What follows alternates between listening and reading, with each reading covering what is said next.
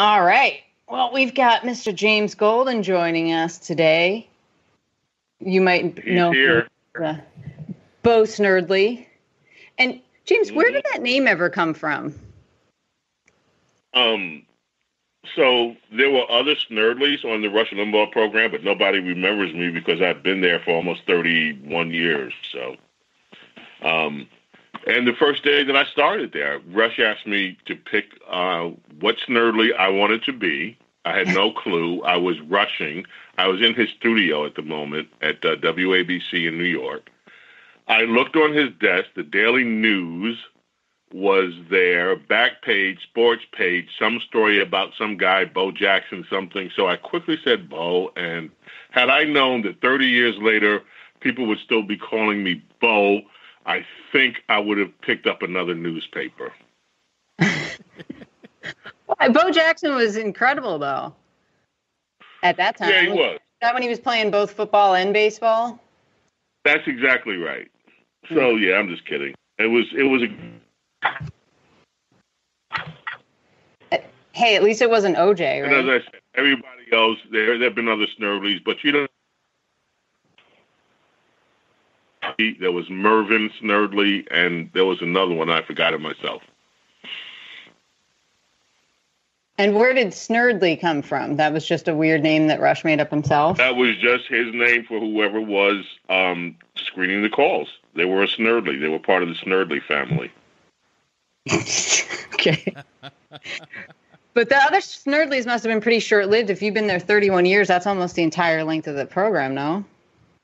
Yeah, I mean, the others were very short-lived, as I said. No one remembers them. I came 6 radio stations, which was very near the beginning. And, and then it was, the rest of it has almost been a blur. It's gone by so quickly. It's hard for me to believe so much time has passed. Well, and now everything's in slow motion. Not for me. Right. Your life hasn't really changed all that much, right? I mean, this virus hasn't slowed me down. The news cycle is still the news cycle, and it's hard to try to keep up with everything. I mean, that's the thing. If you try to step back and pretend that this isn't the country we're living in and the world we're living in right now, it's actually a pretty good time to be a content provider because there's never a dull moment. You don't run out of things to talk about. Ever. I mean, and who would think that the Democrat presidential nomination today would actually be resolved, and that's the B story, So Bernie drops out, and it's like, okay, let's give that 3 minutes, and then let's get back to talking about Corona. So that's where we are. But your day-to-day hasn't changed. So is it weird to kind of think about what everybody else is dealing with? Like, it's such a foreign concept. Run that by me again. Just saying, for the first 2 weeks of this whole thing, I was still going into the office every day. And we're still up in manufacturing, but I'm working from home now. So the only thing I was joking, the only thing that changed for me in the very beginning was that my coworkers, we now stood in each other's doorways instead of walking into each other's offices. And I was saying no touching quite a bit. Oh, yes. Well, and see, my life hasn't changed all that much because I'm still going into the studio. And except the traffic is so much easier because everything is shut down. Right. But aside from that, the days are pretty much the same. They're still the same hours trying to keep up with the news. Have you switched at all from what you're manufacturing because of this, or are you still just doing the manufacturing of the same products? Same products, same customers. So we deal with a lot of food and pharma people, so they're going strong. We need them to stay open. Oh, we need a lot more than that to stay open. This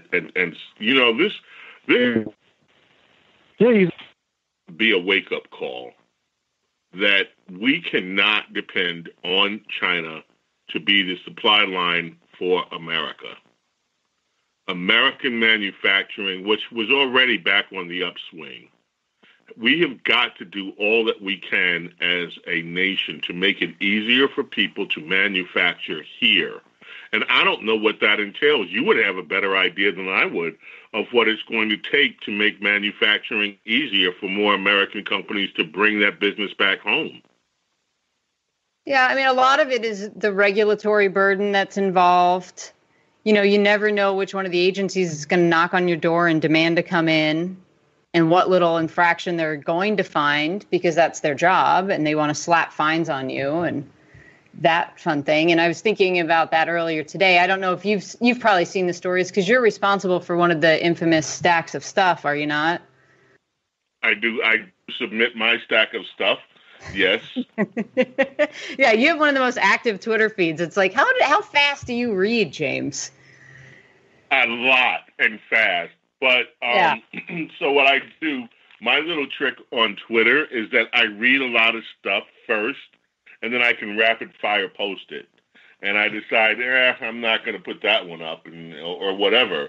But so I have a pretty good idea of I cover a lot, as you know, a day in terms of reading. I know. So I was wondering, have you seen the stories? I know Cuomo had come out yesterday or the day before he tweeted that he was going to be imposing fines for people that are violating social distancing rules of anywhere between $500 and $1,000. Yeah, good luck with that. Well, here's what's going on right now. Florida, you have a sales tax, right, on everything but food? We do have a sales tax. I'm not sure whether it's on everything but food, because I think on certain times of the year, they give it a break for like back to school stuff, clothing and all that stuff.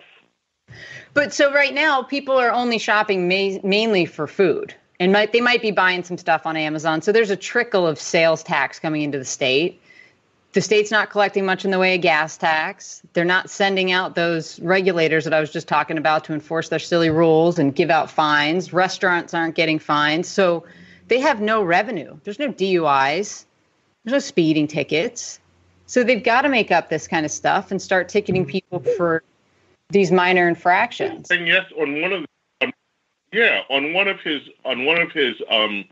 extended campaign.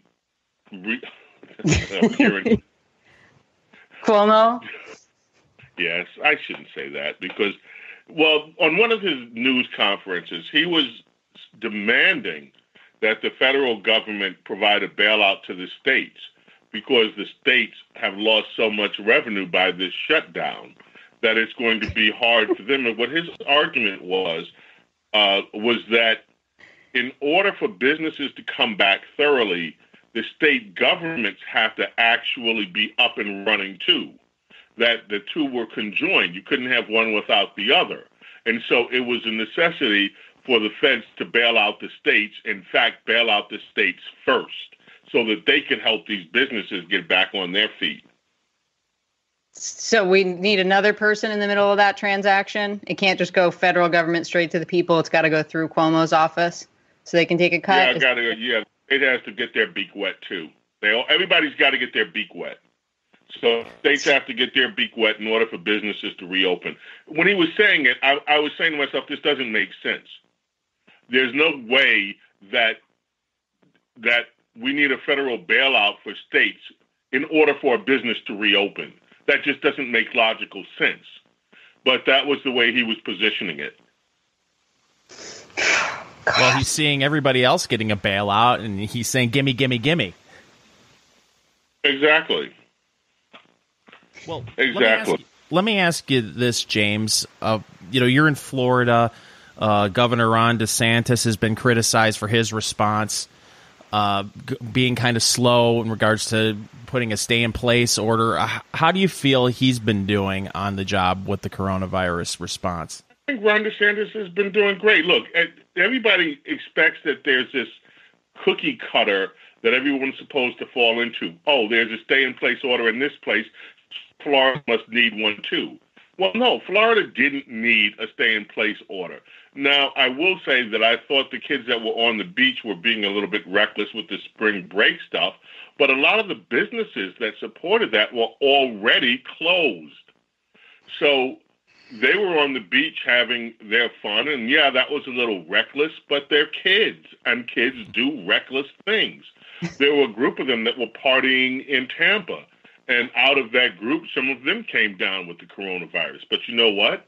Most, if not all of them, are going to recover. There have been deaths in some of the lower age ranges, but not nearly as much as the older adults. There's also a mentality that you want people, younger people, to actually contract the disease in numbers so that they can build up what I'm sure we've all heard this phrase now, herd immunity, so that the society can start to immunize itself from the spread. So I don't know whether even keeping the beaches open as long as he did was ultimately a bad call. I don't think it was. I think the governor down here has been doing a great job. But the mainstream, the press in Florida is no different than the press in Washington, D.C., no different than the press in L.A., no different than the press in San Francisco. If there's a Republican, they are going to trash him, especially in battleground states. Every red state, so that they can weaken Trump's chances for re-elections. Part of this has been political from day one, and anybody that's an astute political observer can see the politics that has been inside the news coverage of this crisis from the first day it made front page news. And you'll have to remind me, James, how early on in this whole thing did Rush start talking about the virus? Was it as far back as January when some other people started raising it? I don't believe it was January. I think in January, most of the nation was consumed on the impeachment. Mm-hmm. That's what was consuming the headlines. So, yeah, there were some people talking about it. I have some friends that are musicians that were traveling. And one of the places they had to travel was that was routed on their schedule was he routed it to take them out of Beijing because they were aware of it. But they were aware of it because the concert promoters over in Asia were already dealing with the ramifications of it. So there have been people that were aware that there was a problem. I understand that some of the intelligence communities knew that this could be a problem early on, but the nation was not riveted by coronavirus. We were riveted by impeachment. Mm-hmm. This isn't our first pandemic either. This isn't our first rodeo with this. We had H1N1. We've had the swine flu. Now, the swine flu, we had the bird flu. I remember some of these flus getting coverage, but we never shut down the country. We had significant deaths out of H1N1. The numbers, there were 61 million Americans infected with H1N1, over 300,000 hospitalized, and over 12,000 deaths. Now, that didn't raise a ripple. We didn't shut down the country because of that. We know what the global figures were on it, but we weren't the only country that suffered with H1N1. We have had pandemics before, but what we've never had is this massive news coverage over a pandemic. Yeah, I was kind of surprised because I started paying attention to it around the end of January. And I was shocked that the media didn't pick up on it, because we know how they love to report hurricanes and winter storms and fires and anything that can just keep people glued to the television, keep everybody in a panic so they need to watch. So it shocked me that they didn't jump on this immediately. But I guess you're right. It was all impeachment all the time. And despite what Nancy Pelosi said repeatedly, they can't walk and chew gum at the same time. Well, and not only that, they won't want to refer back then because the little bit of attention that they did pay to it was to knock President Trump for imposing a travel ban on China back then. Yeah.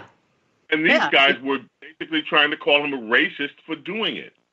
Okay, so they did pay attention to that part of it, but they can't go back and say, "Oh yeah, well we paid attention for knocking the president for trying to take actions to stem it." And you remember a week and a half ago, 2 weeks ago, the media went nuts because a couple senators, and they only talked about the Republican ones, of course, had sold stock after they had a brief from the intelligence. Yes, the 4 senators. Right. Yes. And the only one I remember, we'll talk, Dianne Feinstein, right? And then I think Richard Burr, and then I don't know the others. You had in Georgia, the new elected Kelly Loeffler, whatever her name is, down in Georgia. She's one of the ones that kind of, and I'm surprised about her. I'm sadly surprised because I've been touting the fact that I think this party needs to expand and have a lot more women and, of course, minorities in the talent pool. And so it was a little bit disappointing to see that she did some of these others have done. But, by the way, Nancy Pelosi made a fortune, she and her husband, on some of the social media buys that they did around the same time, too. And no one is looking at her sideways about it. So I wonder if we were to go through every politician's portfolio, whether we would find that there's a lot of what appears to be insider trading on knowledge that they have that the rest of the country is either not paying attention to or doesn't have access to. I'm sure we would find that, without a doubt. The reason I raise it is because that briefing that supposedly sparked all of them to sell off their stocks happened on January 24th, I believe. So that tells me that Pelosi had to have been briefed, too. She's the Speaker of the House. She's third in line. You mean to tell me that the intelligence community didn't let her know what was going on? Oh, absolutely they did. And you know that they did. So I'm absolutely sure that she knew. And most of them, look, these guys know what was going on there. And some of them benefited from it personally, and we will never find out the full extent that took place. James, I mean, you guys have been the target of dishonest media coverage really since when Rush went national. So I know you're not surprised by the media's behavior when it comes to covering Trump, but just in the last month, you had Chuck Todd scolding the vice president of the United States for the Trump administration suggesting that Democrats may be politicizing this. And then not a month later, Chuck Todd is asking former Vice President Joe Biden if Trump has blood on his hands for all of this. Have you been surprised at some of the lows you've been seeing from the mainstream media when it comes to their coverage? Nope, not at all.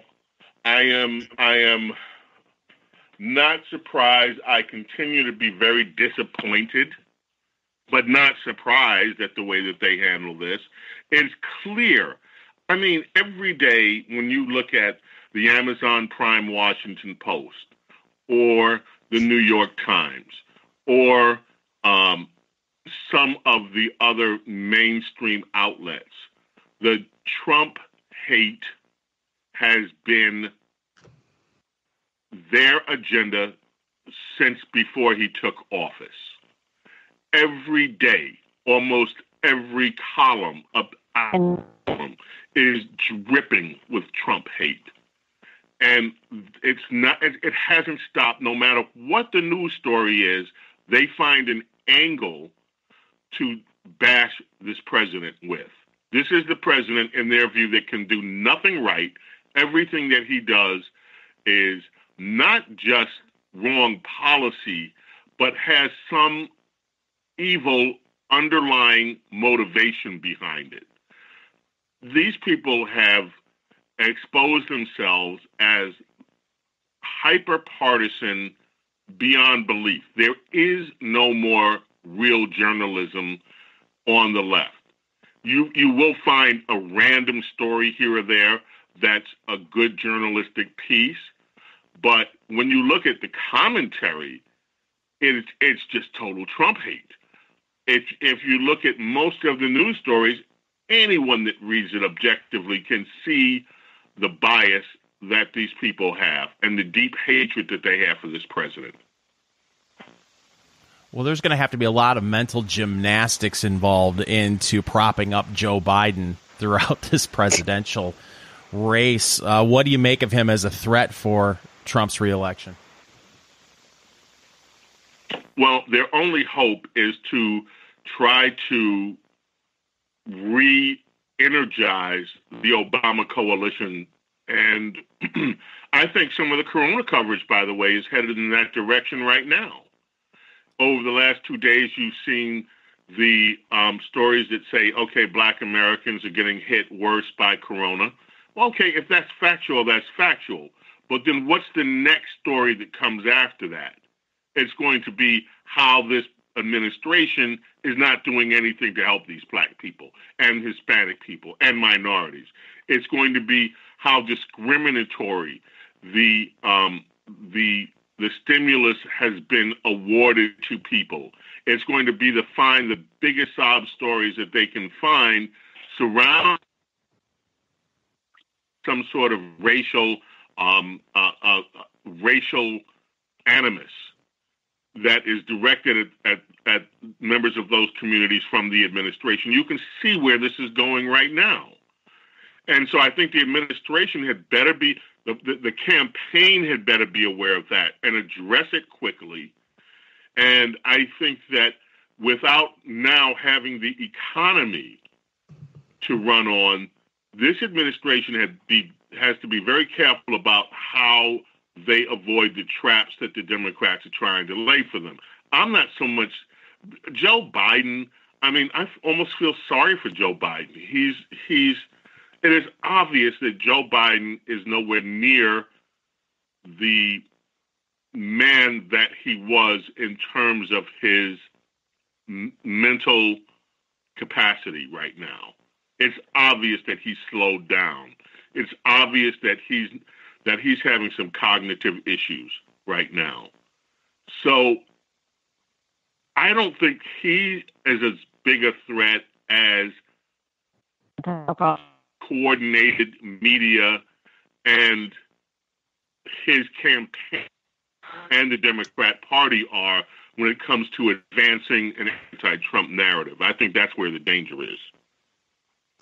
And now you started your own PAC, right, to kind of help with this effort? Or am I explaining that incorrectly? You want to tell me what that's all about? It's called thank you for asking. New Journey Pac. NewJourneyPac.org is where people can find us.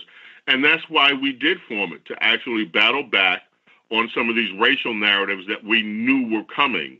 And so we will be addressing some of this stuff that's going on now with Corona. But we have some longer-term goals. What we wanted to do and what I wanted to do, and I've assembled a great crew that's working with me on this, very distinguished people, very hardworking and bright people. What we want to do is actually, in the long term, engagement centers in every single blue city in America, major blue city, where we can go into neighborhoods and actually demonstrate who conservatives are, that we are not these evil monsters that we've been portrayed at, that we, in fact, are good neighbors that want to help these communities that need help and have not been getting it for 50 years from the party that they think is operating in their best interest. But we're not going in looking for votes. What we're going in is looking to change the narrative about who conservatives are, what is it that we want for the American people, including African Americans and Hispanics. What do we want? We want African Americans to share in the American dream. And we want to help assist people in these communities to get there. This is their birthright as American citizens. And the fact that all these years after the Civil Rights Movement, we're still talking about some of the same issues. We're still talking about why black parents can't send their children to the school that they want to send them to. I mean, think about that. You can go into a supermarket. You can buy whichever brand of toilet paper you want if it's on the shelf. You can buy whatever hand sanitizer you want if it's on the shelf. You can buy whatever brand of food that you want. You can go get the person how you want your hair cut. But on one of the most influential decisions that you will ever make, what school do I want to send my child to? The Democrat Party proudly stands up and say, you don't have a right to choose this. We are going to choose it for you. And it's just wrong. And then you look at these failing schools in almost every neighborhood where there's a large presence of African Americans or Hispanics. First of all, most of these white politicians like Elizabeth Warren would never send their kids to these kind of schools where there's a threat of physical violence every day, where they're going to come out of these schools after 12 years without the proper education they need, not only to advance into college, but to have a decent chance of advancing in society. They wouldn't send their kids to these schools, but they're demanding black people continue to send their kids to these failing schools so that they can support teachers' unions. So we're going to go in these neighborhoods and we are going to agitate for change. But we're going to agitate for change to help these communities because they deserve better. You know what I like about... Oh, sorry. Go ahead. What I like about what you're saying, James, is I've heard people on the right for decades talk about how the right should try to court the black vote, and it seems like 95% of the messaging coming from the right is just social conservatism, and it hasn't really worked. As far as Christian conservatives, and I'm not knocking them, but really, it seems like what would be a more effective argument is pocketbook issues and education issues. And here's something that is not widely known. This happened in Florida. A few years back, in the 2016 cycle, Andrew Gillum and the teachers' unions here promised that if Gillum were elected, one of the first things that they would do is strip the school choice initiative in this state away, roll it back. 10,000, almost all black or Hispanic parents showed up in Tallahassee. This was the largest civil rights demonstration in the state's history to demand that this school choice initiative in Florida be sustained. It wasn't reported. The margin of votes that propelled Governor DeSantis into victory were black females who were voting on school choice as the issue. They did not want to have their choice taken away by Andrew Gillum and the Democrats. And that was Ron DeSantis' margin of victory in the state of Florida. This is not only a good moral issue because it is. It's not only a great civil rights issue because it is. It's a good political issue to run on. And the Republican Party has done a dismal job, in my view, of actually messaging to black parents on a very basic issue of freedom. Yeah. So have you decided what city you're going to launch in first? We were looking right before this coronavirus took place. We were looking at opening an engagement center in Dallas, number one, because we have to keep Texas red. But then looking at the battleground states in Philadelphia, we were looking in Detroit, and we're trying to decide which ones we were going to go to first. It was either going to be Dallas, Detroit, or Philadelphia first, but then we we're going to spread out from there. just really. Let me just be really clear. I mean, you guys are friends. I'll be honest with you. One of the things that we've run into with this is, oh yeah, we gave to Candace. Now, I have nothing. I was going to bring her up. I was going to say, is this a Candace Owens thing? Is she involved with this? But I didn't know if you wanted to go there. No, she's not. And I love Candace. And Candace is very, very, extremely influential and very bright. And I have nothing but love for Candace Owens. But we're working kind of on two different but complementary tracks. We're trying to move votes, and we're also trying to be in the community in a very different way than she's doing. But the message that we get back is kind of like, oh, yeah, we did that black thing with Candace, so, never mind. But is that a message that's coming from that's white boomers, James? Is that white boomers who are saying that to you? Because that's the core audience I'm surrounded by. It's like my dad and his friends. Oh, did you see the new Candace video? I'm like, oh, no. Yeah. She's really moving the needle with the boomer set, the old white guys. They like her. Yeah, and I applaud Candace for being so out there that she's become a household name. Again, I have nothing but love for Candace Owens. And I have nothing but love for the three wise men. And we talk about them too. Black conservatives are standing on the shoulders of some giants, Thomas Sowell, Walter Williams, and Shelby Steele. The three wise men are what we call them. They're amazing. But we have now 4 generations of black conservative. You have the three wise men and their generation, and there were more than that, obviously, but those are the 3 that are most known. You have Robert Woodson, you have all those guys from that end. Then you have my generation of black conservatives. Younger than me, you have people in like Autry Pruitt, who's the guy that's running New Journey day to day, and there's a whole other generation of guys and gals in that age group. And then you've got the younger set like Candace Owens. So this has become, we are witnessing the beginning of a movement in this country that has been growing very slowly from the 1960s and it's taken this long to start to take a hold. Right now, that movement is beginning. And it is, I think, thanks, Tony. To 50 years, it is going to grow into a force that will not only change American politics, but also change American culture. Because a lot of the cultural issues that are happening in black communities, we're not allowed to talk about.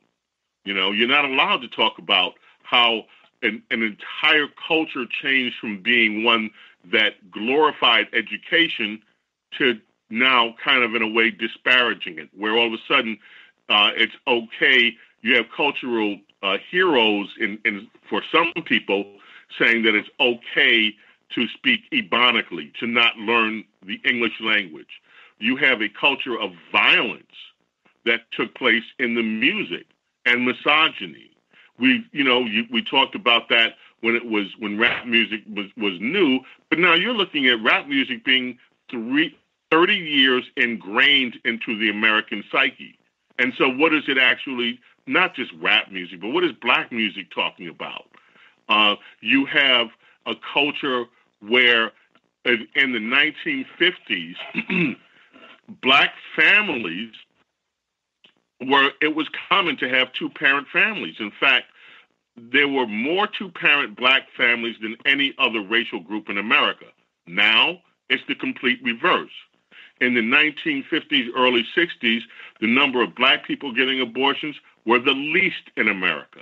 Now, black women have more abortions than anyone else in America. And I'm not here to stand in judgment over black women and to judge and to their choices, but something very dysfunctional has happened within black communities. And so one of the things that we want to do long term is also affect the culture, because American culture cannot advance healthy until all of the subcultures in America also are healthy. We can't have a culture that is anywhere from 13 to 20% of American population be dysfunctional and at the same time have a non-dysfunctional American culture. It just doesn't work like that. James, how do you feel that the Democratic Party's much more radical stance on the Second Amendment and gun control has had an impact on African American voters' thoughts and impressions of the Democratic Party, and is it causing them to take a second look at maybe moving away as well? I'll tell you what, I had an interesting conversation a few weeks ago with Isaiah Washington. And Isaiah is a total Second Amendment guy. And he's not the only one. There are a lot more black people now that are actually talking about Second Amendment. You didn't hear a lot of that talk before. What you did have was a generation of black folks that understood that they had better protected their right to have guns back in my mother's generation and my father's generation, because they needed those guns to protect themselves and their families from the Democrat Party's militia, which was the Ku Klux Klan, which is the Ku Klux Klan. So back then, black people, especially in rural areas, instinctively understood they needed a Second Amendment. My granddad had guns. I got my ass whipped for fooling around with one of my... Because just being stupid. I pulled it off and I pointed it at my cousin, and I got my ass kicked because it was like, you little city idiot. You don't even know you're not supposed to do that. I was down in Alabama during the summer, during that time I was a kid. And I had never been around guns. I saw them on TV, so I pulled it up and I was playing with it. Okay? But we instinctively understood back then that the Second Amendment was vital for us. And I think now that is emerging again. And I will say this, the gangsters and the street conscious crowd that are using guns illegally, that's a whole other side of the culture that has to be actually eradicated, where you have kids with no knowledge of where you have kids with very little consciousness running around with guns, and there's no value for human life or for the impact of having firearms. So that is also something that has to be addressed, but that is not a Second Amendment issue. That is an issue of how the laws are being enforced. But as a Second Amendment issue, I think it's going to continue to grow in black communities across the country. All right. And you mentioned Isaiah Washington. For everybody that doesn't know, he's an actor. And what was he on? What's that? Grey's Anatomy. Grey's Anatomy. But didn't he get booted off there for saying violating PC rules years ago? Yep. He was one of the first that got hit with the whole PC thing because he made a statement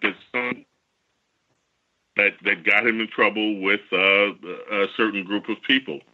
And but he's had a brilliant career afterwards as a director. He's working on a few movies. He's a very, very bright and engaging guy. So he's had a future beyond that. And is he going to be working with you on this project? We're talking about working together on a few things. All right. A little premature to say which ones, but we're talking. Well, I mean, he's been giving James Woods a run for his money for the most vocal, out there right winger on Twitter from the Hollywood set. Oh yeah, he is. He's totally in the game. I kind of love that. Do you credit Trump for a lot of this? I mean, I know it's the left dismisses this idea that Trump's made any inroads in the quote unquote black community, but from where I sit, he seems to have. And I'm just curious what you've seen out there. Here's what I saw as recently as yesterday. I talked to one of my godsons yesterday. The last time I talked to him, he was a total Obama kind of,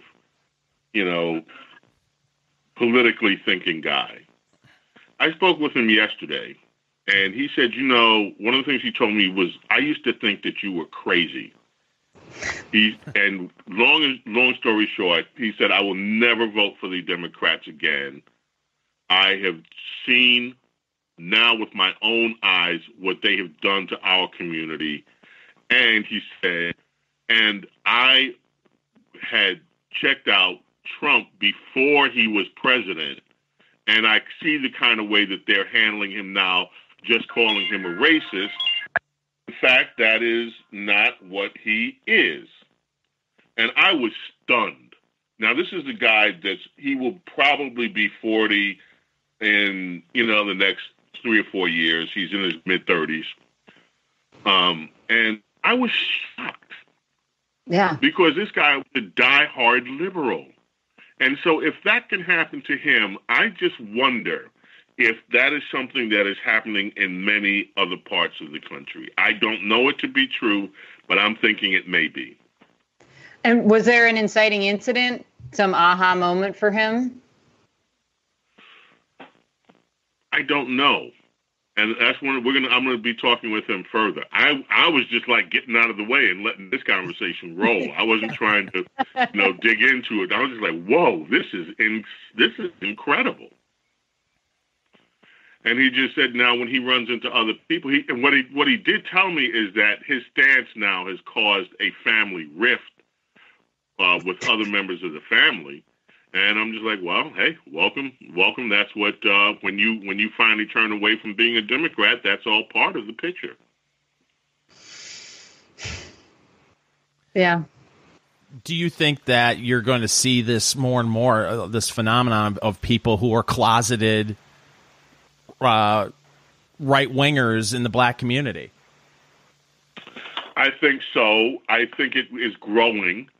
And that's where I think Candace is doing a lot of great work with the younger set. I think just because she's out there and she's so engaging, I think that there are a whole bunch of young folks that are just if they're not totally flipping the switch, they're at least questioning because they see that she's intelligent, they see that she's got some points of view that they can agree with, and I think that she's starting to open up a lot, that she's having a dialogue with a lot of people that is starting a younger set, and I mean by that people in their late teens through their 30s of questioning their own beliefs. So I think that may happen. And she's not the only one. There are a lot of others that are happening that are out there. They're speaking, but Candace is the most visible. She's made herself kind of a national spokesperson for the idea of change. And I think that's great. I think she's having a big impact. I guess we'll see in November. I mean, I think Biden's going to have a hard time so far Obama really hasn't come out and supported him. Maybe he will now that Bernie's finally completely out of the way and this is pretty much a done deal. Although, of course, he's going to stay on the ballots and keep the donations rolling in until the last possible second. But I haven't heard from you, but I've heard from Rush, and I would imagine if you disagreed, I would have heard a little back and forth on the show that Obama's been MIA through this whole thing, and it's been kind of weird. Do you think now he'll come out and start, you got to vote for my buddy Joe? I don't know. I think that Obama and Michelle are enjoying the good life. Mm-hmm. And I don't think he wants to get kind of tainted in the back and forth of daily politics anymore. I think they want to become and be what they are, kind of international celebrities and be adored and not get in the muck and mire of the political grind anymore. Look, Obama and Michelle are kind of like black bourgeoisie elitists. They always have been. And I don't say that pejoratively. I mean, there's a whole culture in black communities of black elitists who are just like the white elitist counterparts who've done well for themselves. And, yeah, they have their political views and all of that, but they are about the good life. And I think if you look at Michelle and you look at Barack Obama, I think they represent the black bourgeoisie very well. They're part of the good life. They're part of the black intelligentsia. They're part of the international black intelligentsia. They They can travel in the circles of the elite. They've made a bucket load of money, and they're enjoying the good life. Yeah. So I don't know whether they want to get bothered with the money. And, Michelle made no secret that she hated the grind of American politics. And so all that's the why I while was always confused that people kept saying, "Oh, she's going to run. She's going to run." I said all the time, she's never going to run. She hates it. And she's been really clear that she hates it. And I take her at her word. I think she hates it. I think she'd much rather travel around, hang out with Beyonce and Jay-Z, hang out with whoever the big fashion divas are in Europe, hang around with the Oprah. Well, I don't know whether she and Oprah get along or not, or I don't know. But my impression of Michelle Obama has been that she's a good mother, that she cares about her family, that she likes the good life, and she's enjoying it. And please, and she cares. I'm not saying that she doesn't care about people and care about other issues, but that isn't the driving force of her life. Social change, I don't think, is the driving force of her life. By the way, that's okay. Right. I don't think that she. I think people try to project onto her what they wanted her to be instead of who she was. I want to walk you through something, James, and see if you think I'm onto something. Let's pretend for a second that there will be a Democratic National Convention in Milwaukee and the coronavirus doesn't throw a wrench in all that. I can see Barack Obama going up there and giving a speech and pulling a total AOC when it came to campaigning for Bernie Sanders, giving a 30-minute speech and basically saying me, I, and maybe not even mentioning Joe Biden's name once. Do you see that happening? I think Obama's too smart for that. I think what Obama would do is give an inspirational speech that doesn't reflect the way that he governed. I think he would give Joe a wholehearted endorsement. He was by my side. Now you need to be by his side kind of thing, blah, blah, blah. And I think he would kind of highlight to the fact that we all have to be one people. We all have to have hope and change.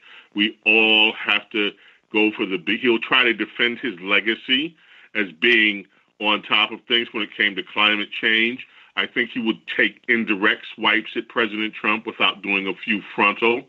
And he'd talk about the need for us to rise above Trumpism as a nation and kind of give Joe this is the best of the litter, because Obama knows that all of his people are going to be in the Biden administration. If there were to be one, they would be staffed with his people and try to reclaim part of his legacy. But I don't think he would be so attached to his ego that he wouldn't mention Joe or that he would give Joe kind of a short shrift. I think he would try to position himself as the healer, the big vision guy. You got to vote for Joe, and Joe stuck with me, and I've done my thing, and now let me go back to enjoy the good life. Well, I guess we'll have to see, huh? I guess. We should take bets on this. Yeah, we should, and then come back and actually figure out who was right in this. And I'd love for Fingers to be right, because it would be, by the way. Oh, yeah. Well, before we turn the page on Bernie Sanders completely, what's your gut telling you? Do you think he was bought off by the DNC? Was he threatened by the DNC, or both? Neither. I think he looked at the numbers and knows that he couldn't win. And the more of this coronavirus came, if he dragged this thing out during the coronavirus, he would be blamed for a Biden loss. I think it was total self-interest. He said, we can't win. Let's just get out of this right now. Joe, I think that Bernie Sanders, I don't think the guy ever really wanted to be president. I think he wanted to get his ideas out. I think he wanted to make money and get attention. I agree with you. Because he wasn't willing to fight for it, and it was really kind of pathetic to watch. Right. And I don't think he ever wanted to be president. So I don't think that any of them thought it would be Joe Biden. I thought all of them thought it would be someone lower in the ranks, like Elizabeth or before she flamed out so beautifully, Kamala, which was a total train wreck, full of so much love. You know, I will forever be grateful for Tulsi Gabbard taking her down. Mm-hmm. Yeah. And by the way, Tulsi Gabbard, to me, I wish she was on our side. Yeah, I do too. She's actually a fighter that's willing to stand up for what she believes in. She stood up to the DNC back in 2016 when all the emails came out and you found out what was going on behind the scenes, and she quit. And she stood by Bernie Sanders, and he had no loyalty to her. When Hillary's out there calling her a Russian agent, he can't be bothered to speak up and denounce that or, push back against it. God forbid we upset Hillary. Yep. Yeah, I like Tulsi Gabbard for a Democrat. I wish that, as I said, I wish that she would, on policy, I wish she'd kind of come over to our side, and I wish politically that she would actually be on our side, because I think she would be, I think she has a lot of integrity and she has a lot of character. Mm-hmm. I agree. And that's why she'll never make it in that party. Exactly. Spartacus never had a chance. But do you think he ends up in a potential VP? I know there's this whole push. We've got to have a woman. So now we're talking about what's that? The chick that looks like she's the Michigan governor. Yeah, she looks like Carol from Tiger King's best friend. I've seen her in leopard print. Yeah, they're talking about her, and then the should have been governor of Georgia, Stacey Abrams. Which You're kidding, Stacey Adams, please. Yeah. Yeah, I don't know. I thought Cory Booker kind of sucked up a little bit. I was wondering if he was angling for some sort of position in a Biden administration. Spartacus is done. Mm-hmm. I think Spartacus will be lucky if he holds on to his Senate seat. If he gets a strong challenger, he may be just done in the Senate. But yeah, I don't think so. I think that it's going to be probably the woman out of Michigan for Biden. It can't be Elizabeth Warren, too radical. It can't be Kamala. Kamala totally train wreck. She and Biden were friends before she went on the attack. And she did herself in. Not only did she lose any chance of ever becoming president, she totally killed off her chances of being vice president. I agree. She was good friends with Bo Biden, right? She was friends with Hunter and with the other one. Yeah, Bo, the one that was actually the non-degenerate. Biden. That's who she was really good friends with. Yeah. No, I agree with you. I've been saying for weeks I think it's going to be Gretchen Whitmer because the Democrats need Michigan, and she's fairly popular in the state. My dad lives up in Michigan. I'm from Michigan originally, and my dad's conservative, but he doesn't have a negative opinion of Whitmer so far. So I think that would be a logical pick. She hits the check mark. You got a woman on the ticket. It's one of the check marks that needs to be on the list. So I think it's a logical choice. I think it's actually simpler than that. She's a looker. Yeah, but she's a looker in like Julia Roberts, the beginning of Pretty Woman. Right. She's a looker. And I think that's enough. She's a looker. Hey, look at her. We got a Democrat woman that looks great. Oh, yeah, she can talk, and she's a governor. Yeah, well, I really... a lot of this hinges, James, on... It can't be on policy, because have you heard her policies? No. The only policy I heard of hers was she was trying to stop doctors from over-prescribing hydroxychloroquine.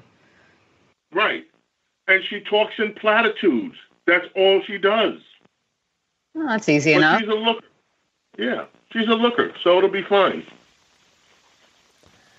Well, you've been in radio for decades, James. Have you had a chance yet to hear the inaugural episode of Here's the Deal by Joe Biden, his new podcast? No, I've been spared. That's not homework for you? I can just read about that. I don't have to force myself in. You're right. I've been in radio a long time. I know now when I have to torture myself and when I don't. I can read about that and save myself the torture.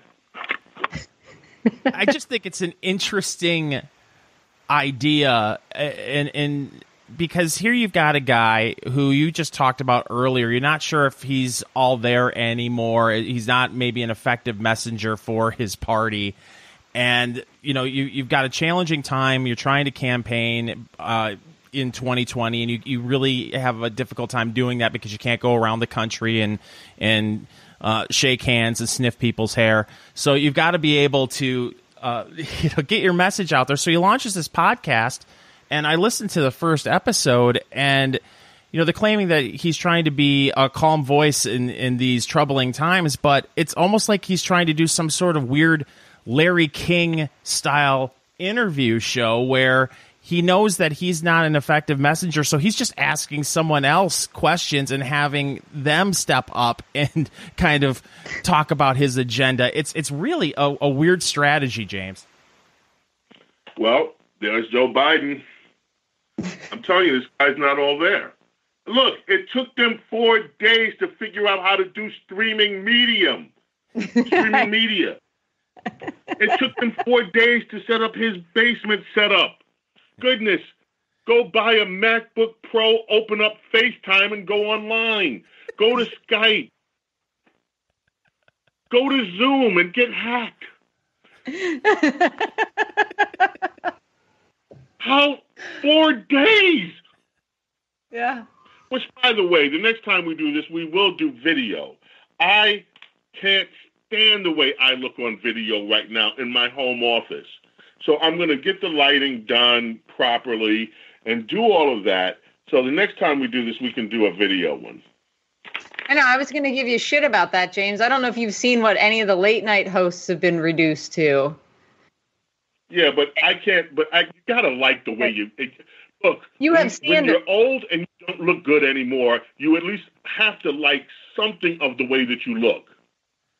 That's fair enough. But you also have production standards that you want to uphold.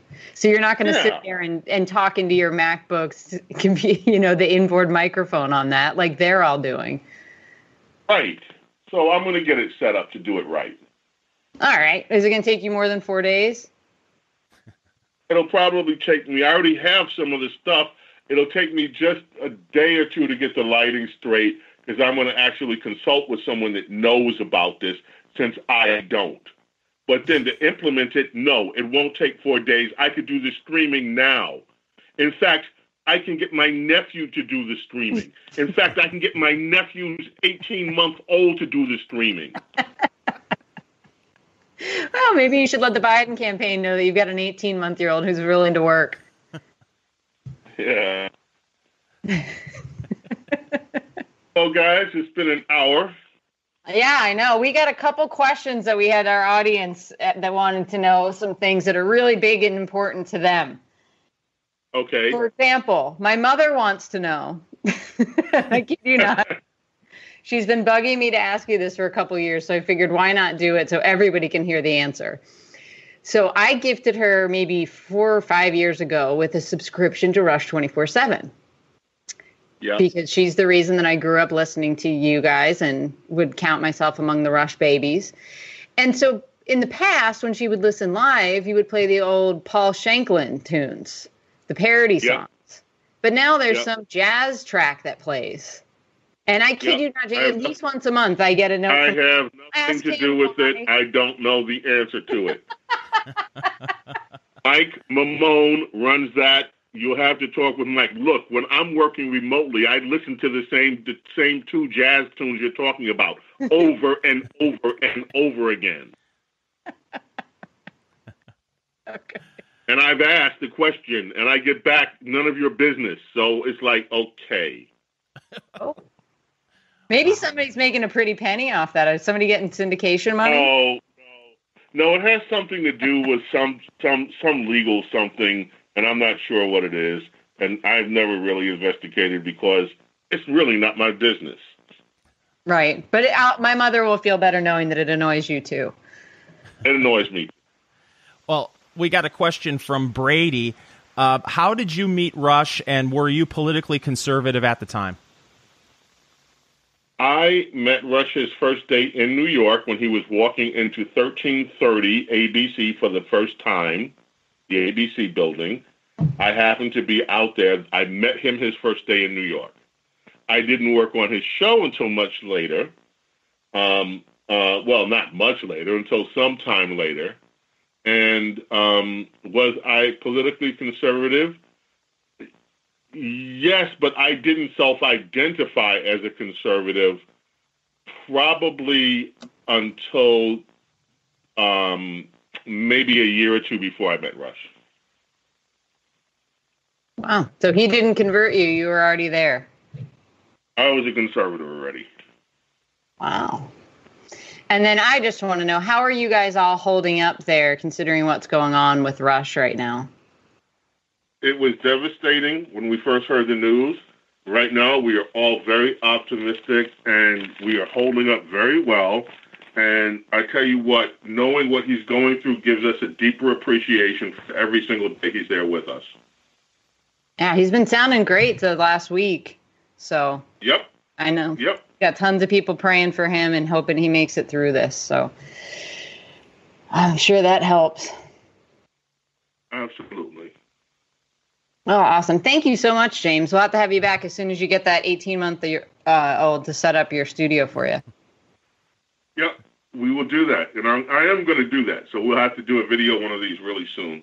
I enjoyed this one because you guys are friends, and I feel like I can be totally candid and not try to have to worry about being suckered, sucker punched or anything. So I really enjoy this. Oh, thank you. We enjoy having you. Missed you. Missed you too. Okay, we'll do it soon. Okay, thanks, James. Thanks, James. Take care. All right. Hey. All right, you too. Bye-bye.